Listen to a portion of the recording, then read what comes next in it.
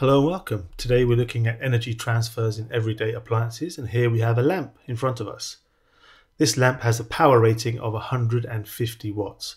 What does that mean to say a lamp has a power rating of 150 watts? Well, it means that 150 joules of energy are transferred per second. 150 joules per second. Watts and joules per second are the same thing. Remember to write the J in a capital as a capital when you're writing J/S. Now here's a question. How much energy is transferred by this lamp in 15 seconds?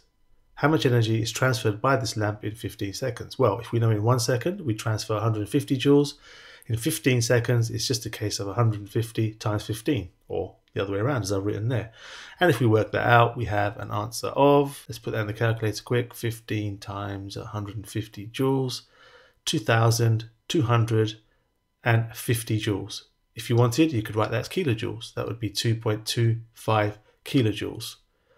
Okay, so that's how much energy is transferred. And it makes a lot of sense if we use joules per second instead of watts. But what is the correct unit for power? That's not a question, that's a statement. So here we have power in joules per second. But remember, the actual unit is watts. And time in seconds.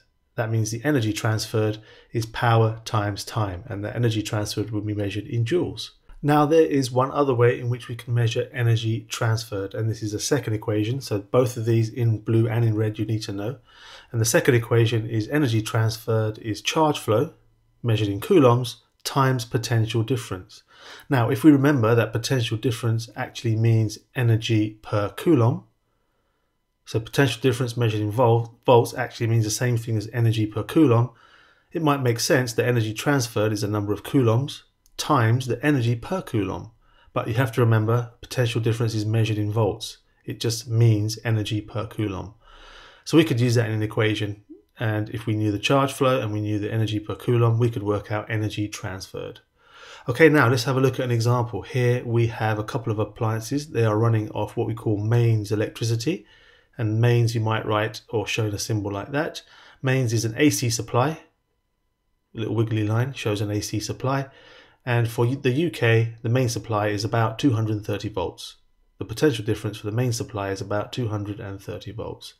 Every appliance you have in your home will have a little badge on it, and that badge will have what's called the power rating amongst other bits of information. So here's the power rating. It says 2,500 to 3,000 watts. So that's the range of powers used by that electric drill. And it runs off the mains. So that mains will be 230 volts. So let's do a little calculation. Imagine we had our drill and it was running at maximum power. So a drill runs at maximum power for 20 seconds. And the question is, what's the energy transferred by that drill? So firstly, we've got to decide what we mean by maximum power. We've got a time of 20 seconds, but what's the maximum power? Well, we need to look at the power rating on our appliance, and you can see there the maximum is 3,000 watts. So we would go with a value of 3,000 watts for the maximum power.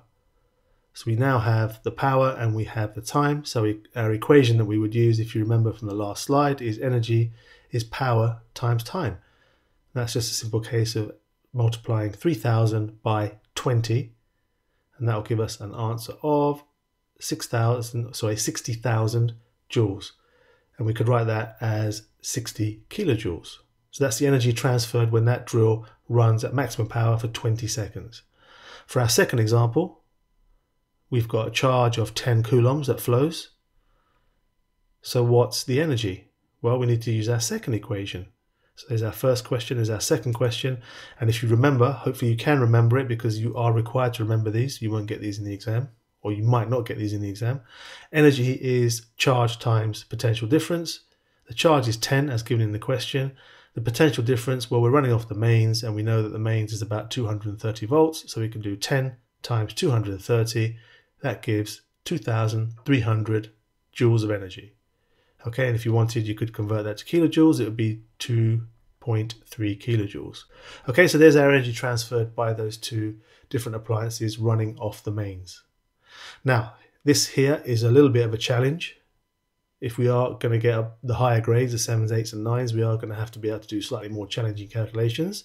So the question is, for the information given there, we need to work out firstly the current and the power rating for those two appliances, and I want to know which of those transfers the most energy. So out of the microwave and the food mixer, which transfers the most energy? So it might be worth pausing here and giving that a go and see if you can work out the answer from a couple of equations we've learned today and in the past from another video. But if not, you can hang on for a clue. So the clue is we need two equations.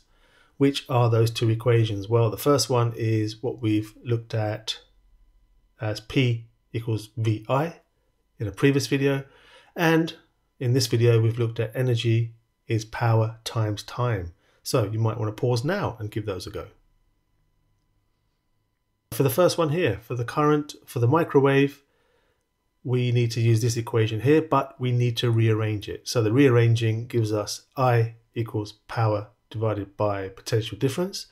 And if we plug in the numbers from the table, the power is 920 watts and the potential difference is 230 watts. If we do that calculation, we get a current of 4 amps. For the second one, we want the power rating, and again we use the same equation but no rearranging required this time. So its power is 230. It's running off the mains, and as we know the mains is about 230 volts. So it's 230 times 6, which is our current, and that gives us an answer of 1380. So the power rating for the food mixer is 1380. Okay, now what about the energy transferred? Well, this is where we use our second equation to work out which transfers the most energy. We use the second equation, and that's power times time. So now it's slightly more straightforward once we've done some other working out there. So for the first one, let's put the answer in there, the power rating for the food mixer. So for the first one, the microwave's power rating is 920 and it ran for 60 seconds. And the second one, the power rating is 1380 and it runs for 50 seconds. Do those calculations, and for the first one, you get an answer of 55,200. And the second one is 69,000. Remember, both of those are energy transfers, so they're both in joules. Okay, so that was a slightly challenging, not the most challenging you're going to get, but slightly challenging in that we had to use two equations to solve all the answers. For a bonus, have a think about this. Which fuse would go in the plug that powers the microwave and the food mixer based on their currents? We have a choice of a 3 amp fuse, a 5 amp fuse, or a 13 amp fuse. Now the important thing to remember is that when we have a 3 amp fuse, that means that the fuse will blow if the current goes above 3 amps. Same with the 5 amp fuse, if the current goes above 5 amps it will blow, and the same for the 13 amp fuse. If the current goes above 13 amps, that will blow, or we should say melt. Okay, so which fuse would we use for the microwave? Well, the microwave runs off 4 amps. The microwave runs off 4 amps, so if we use the 3 amp fuse, that's going to keep blowing. So we need to use the 5 amp fuse for the microwave, M for microwave. And for the food mixer, we need the 13 amp fuse, because if we use the 5 amp fuse, it will keep blowing at 5 amps.